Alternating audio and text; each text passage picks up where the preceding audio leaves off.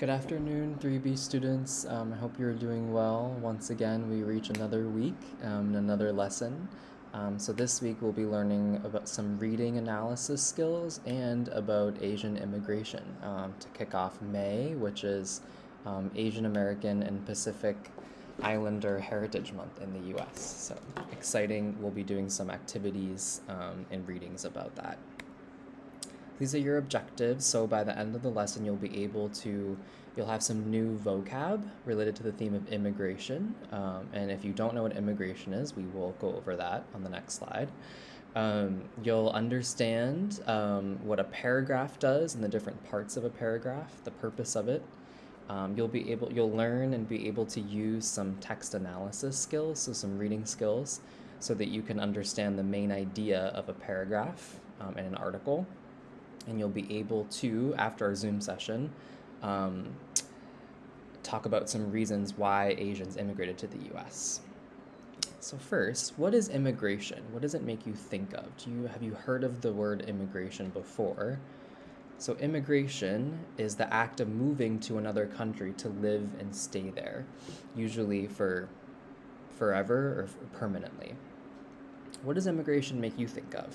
Think of that question as we go through some of the vocab, and hopefully we'll be able to talk about immigration and your thoughts about it.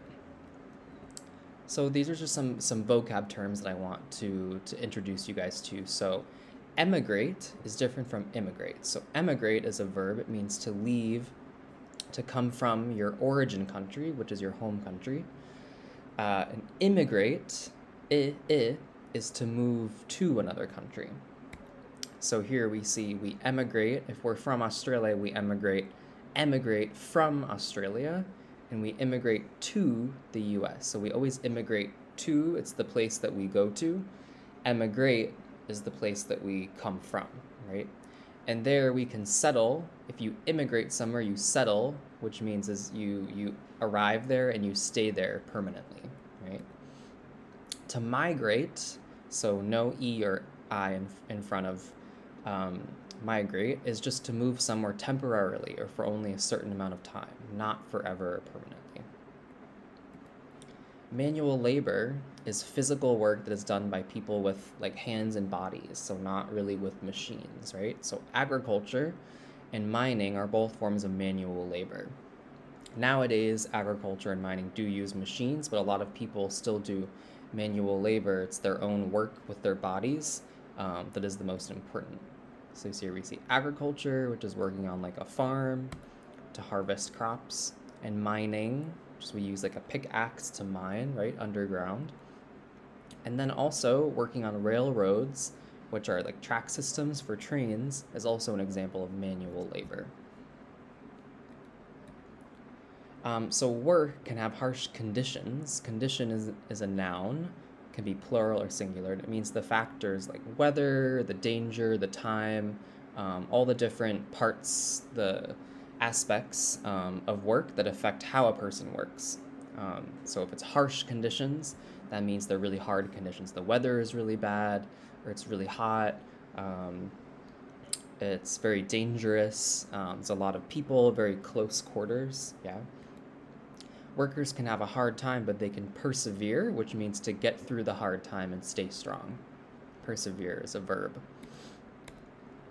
An act is a law passed by a government. So example, the Tea Act was an act that was passed by Britain for the US, and it allowed British people to bring their tea directly to American colonies and to sell their tea there. So an act is just a law that's passed. Legislation is an uncountable noun.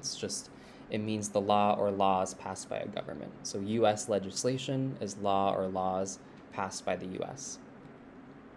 And to outlaw, which is a verb, is to make something illegal or not allowed. So if you outlaw something, it's not allowed. And outlaw, a noun, is a criminal or someone who breaks the law and is hiding from the authorities.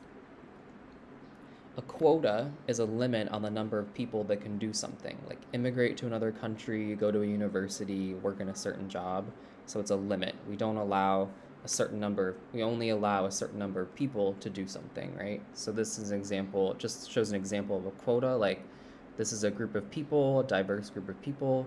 The quota is only men who are above 50, so we only let a limited number of people through, right? So that's a quota. To annex is to add land or territory so you can control it. So in this example, we see this Lucid Motors, which is a company. The annexation area is the area that they want to add to their land or territory. Colonization is when people go to a foreign country and settle there and take control of it. So we saw in the history of the world, like Britain and European countries, they colonized the colonization of Africa. So they went to Africa and went to those to Africa and those lands, and they took control of it, right? Occupation is similar to colonization, but usually it's more temporary, and it's when a group of people or an army move into a place or territory to control it. And then independence, when a country has independence, it has its own government and is not ruled by another country. So like Cambodia got its independence in 1953 from France, right? A wave is a large number of people who move somewhere at a specific point in time. So a wave, I also put this picture of a wave, like an ocean wave, because that's what a wave is. But it's also, if you have a wave of people that move at a certain time, that's called a wave. So here we see that in the US, there were waves of immigrants. So a wave of Cuban immigrants, Mexican immigrants, Italian immigrants, Russian. So a wave of immigration means a group of people who move at a certain time. A war, maybe you guys know what a war is, but it's a fight between two countries, governments and societies or groups, and it's usually violent. And then a depression is a time when there is very little economic activity, causing unemployment or poverty, right? So the Great Depression of 1929 happened in the US, but also around the world, and a lot of people became poor and weren't working. Okay, so now that we went over the vocabulary for immigration, we're going to now learn some reading skills and talk about paragraphs specifically. So what is a paragraph? You guys have heard about what paragraphs are before. We learned about formal and informal written communication. So you know about what a paragraph is, but it's a group of sentences that are written together to form one main idea or topic, right? And so the main idea of the paragraph supports the bigger main idea of like an article, an essay, a book that contains many paragraphs, right? So what is a main idea? A main idea is the general point of a sentence, paragraph, essay, chapter, or book that an author wants someone to know when reading it. So what is like the most important thing that the author wants someone to know, right? And details, what are details? Details are more specific information that an author uses to support the main idea, right? So here's an example you can see. Usually with a paragraph, the topic sentence, sometimes it states the main idea of the paragraphs, the general point. The supporting sentences, they support the topic sentence, they explain the main idea, they give details relating to the main idea. And the closing sentence is kind of like the conclusion, it restates or sums up the main idea, right? So an example of a paragraph that follows that structure is this paragraph about piranhas. So although most people think that piranhas are dangerous, they for the most part do not hurt humans. Piranhas do not usually eat large animals. They eat smaller fish and aquatic plants. When they are in contact with humans, piranhas always leave quickly and they don't attack. Their fear of humans makes sense. More piranhas are eaten by people than people are eaten by piranhas. If the fish are well fed, they won't bite humans. So this is like a simple paragraph, but let's look at what is the main idea, details, and conclusion if we look at the structure of it. Well, if we go back to this structure that we see here, we can get an idea of what the different parts of the paragraph are. So the main idea is that although most people think that piranhas are dangerous, they for the most part don't hurt humans, right? So that's like the main idea. We see that in the topic sentence, right? Some details that the author uses to support that are piranhas, they don't usually eat large animals, they eat smaller fish, so that's one reason that they don't hurt humans. When they are in contact with humans, piranhas always leave, they don't attack, so they might get scared of humans. another example that they're not dangerous to humans. Their fear of humans makes sense. More piranhas are eaten by people than people are eaten by piranhas, right? So it's another detail.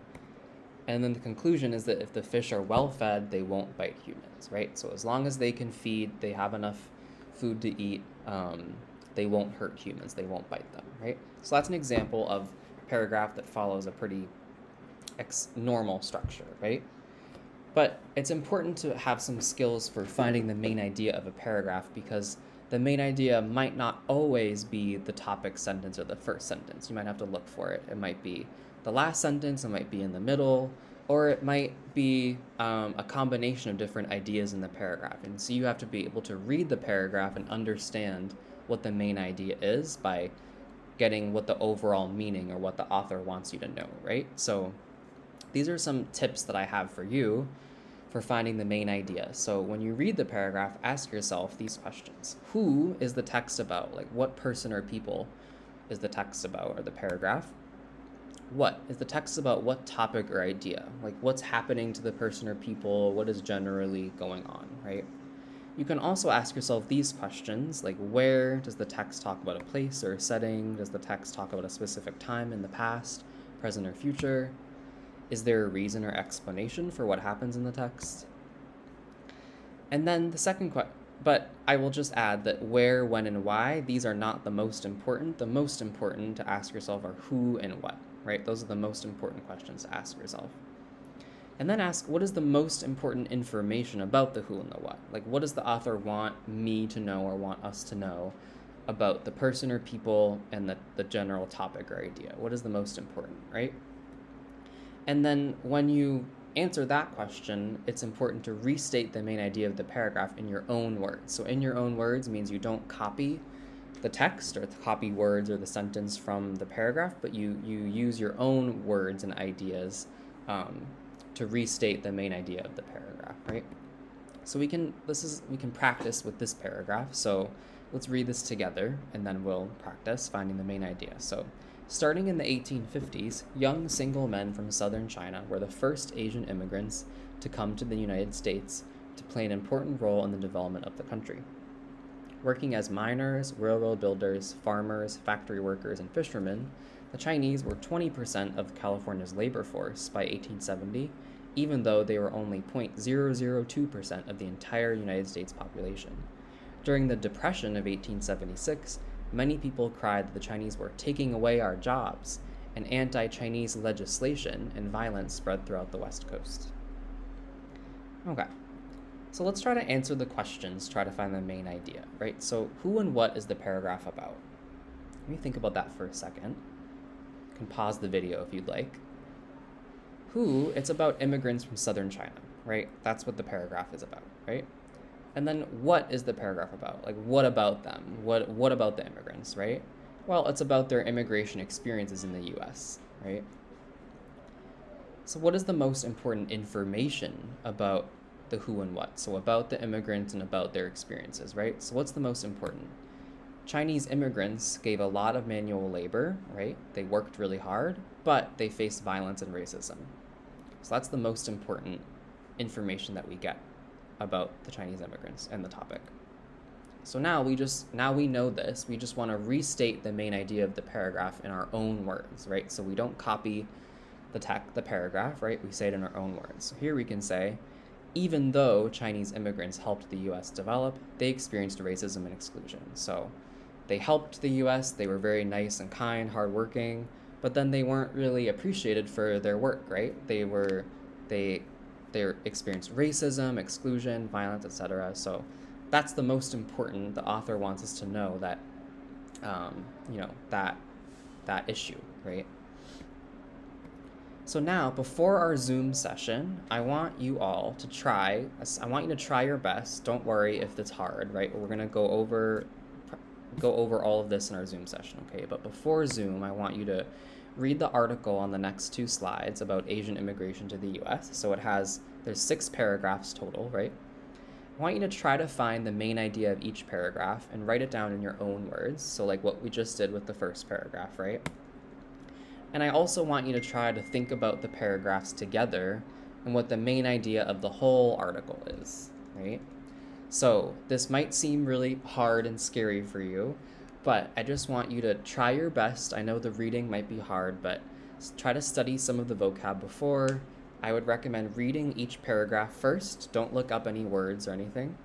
Try to understand like what the main idea is of each paragraph. If you read it the second time, you can look up words if you'd like. And then try to just go through this process of the who, ask yourself who and what is the paragraph about, what's the most important information, and then restate the paragraph or the main idea in your own words, right? So I want you to try to do that for the paragraphs in this article right here. So it's this article. And if you struggle, if you have trouble, don't worry, we'll go over everything in our Zoom session, okay? So we'll practice, I'll explain things, don't worry, okay?